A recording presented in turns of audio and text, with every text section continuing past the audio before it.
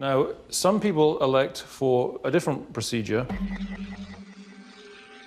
I just switched over to neuropreservation because everyone that works at Alcor is signed up for neuro. So you just have to assume that's the better thing. About half our members make one choice, half the other. I've chosen to preserve just the brain. We'll do a neuroseparation. We'll, a few of the vertebrae down.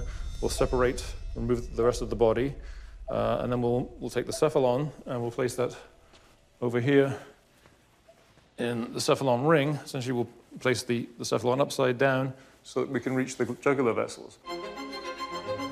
Actually, we don't think of severing the head. We think of it as severing the body, because the part we're keeping is the brain. It's all about the brain. By the time they revive us, they're going to be able to grow a whole new body or whatever's going to happen. I don't care if it's robotic. I don't care what my body is. I just want my memories preserved.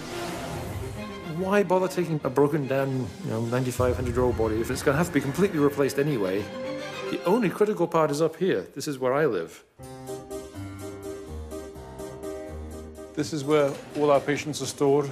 This is bulletproof glass, in case anybody tries any kind of crazy attack on us for some reason.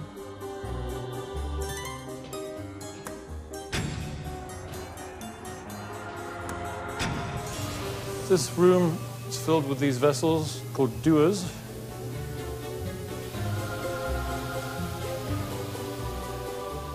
Each of these vessels has 4 whole-body patients and up to 5 neuro patients in the center column. These are the pods. That's where the whole-body patient would end up in. This is for our neuro patients, so you can essentially get 10 neuro patients in the same volume as one whole-body pod.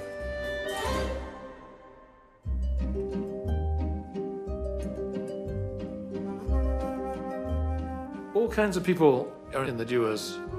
We have 143 patients cryopreserved right now. We have philosophy professors. We have truck drivers. We don't consider them dead, as the law considers them dead. We can't say our patients are alive, but they're not dead because we consider them to be like people in a very deep coma. I think 101 is our oldest patient at the age of death in today's sense, and our youngest is just 2 years old.